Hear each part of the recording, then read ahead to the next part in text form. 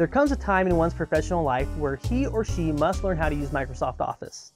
Sure, there's alternatives like Google Docs, but let's face it, the majority of the world uses Microsoft Office. And yes, we've all used it, but there's always something that never goes quite right.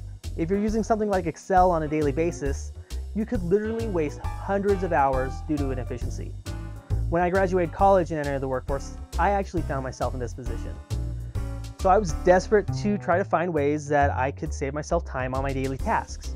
I took it upon myself to learn Microsoft Office, and it saved me a lot of time and headaches. My name is Ricky Garcia, and today I'm going to be sharing my top 4 resources with you on how to master Microsoft Office.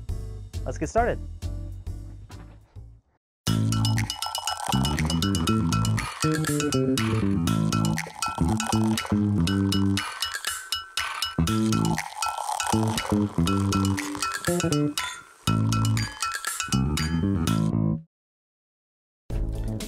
The only free resource on this list is also one of the best. The Office Training Series provides instruction on a multitude of programs for both PC and Mac. Training is primarily delivered in video format with some instruction given through text. While there's no interactivity included with the lessons, the audio and video quality are excellent, making it easy to stay focused on the course. The material ranges from beginner, intermediate, and advanced, and I find it surprising that this hasn't really gained a lot of popularity. Each video only gets about 1,000 views on average. This is definitely a hidden gem worth checking out.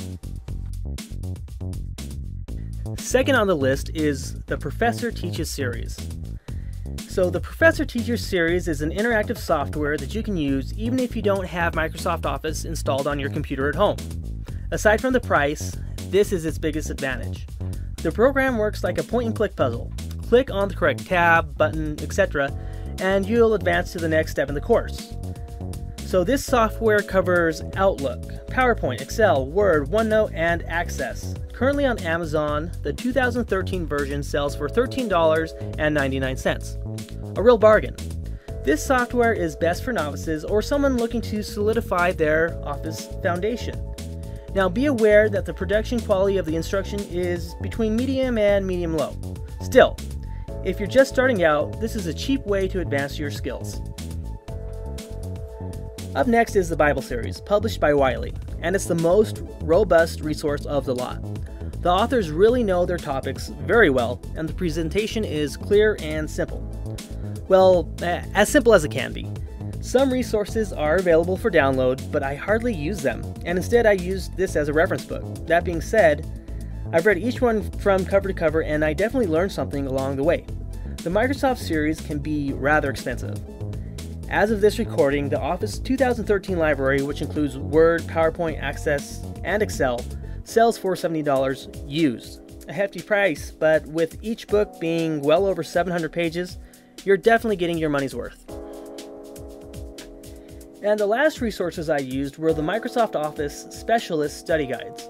And these were used to help individuals study for Microsoft Office or MOS certification. And let me be straight with you. They will help, but if you use these books as your primary resource for this certification, you're most likely going to fail. Despite this, the books are an excellent resource and a good way to enforce your knowledge. Each book is designed to be used with exercise files that are available for download. And the combination of reading and applying the information gleaned from the actual application is unparalleled. Currently, each book sells for about $19 on Amazon. A word of caution, not all the answers are found in the book, and you'll need to Google some of the answers. Now, this isn't necessarily a bad thing, and actually reflects what will happen in real life. Oh, and one more thing. While I haven't used any of these myself for learning Microsoft, there are plenty of online resources to use that will also help teach you this software. Some include lynda.com, Udemy, Pluralsight, and countless YouTube channels, such as Excel is Fun. Be sure to check them out. So as you can see, there are a lot of resources out there to help you learn these programs. But the most important thing is that you get started. There's a saying that goes, once you've begun, you're halfway there, and that really holds true here.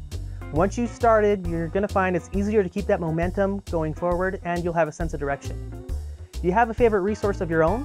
Be sure to leave it in the comments and we'll have a discussion about it. Once again, my name's Ricky. Thanks for checking out this video, and remember, always be learning.